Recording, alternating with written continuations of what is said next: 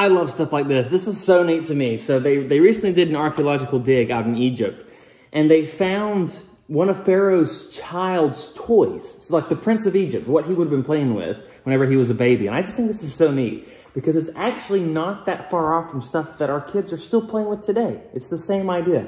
It's a game toy that's meant to teach motor function. I just think this is so neat. So this is obviously a replica. And obviously also across the country today, if you saw this toy, it'd be made of plastic. But we're talking about the king's child here. So they pulled out all the stops. It was made of gold and precious metals. But this is a really nice replica of it. It shows you what they found. So it's got pharaoh head on the front, and then the little scarabs on the side, the little beetles.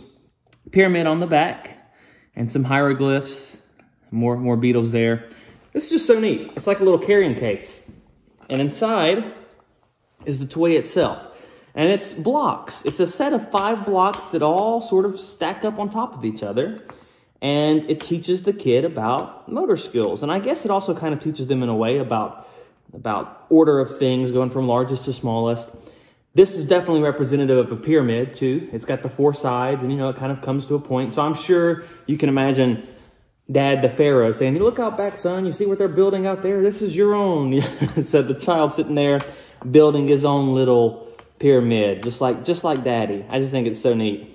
But they're stacked up. What's something that we don't understand fully about this? Here, if you put the travel case on it, something we don't understand is if you take this and look very clearly, turn it upside down, right? That should disturb everything, right? So now the smallest one's on the bottom, and then the next largest, and now the largest one's on top. So as we go now, it's like an upside down pyramid, which of course we don't see out in Egypt. So this is sort of, I don't know, it's fascinating. If you turn the pharaoh's head back upright, like that, now the stack of blocks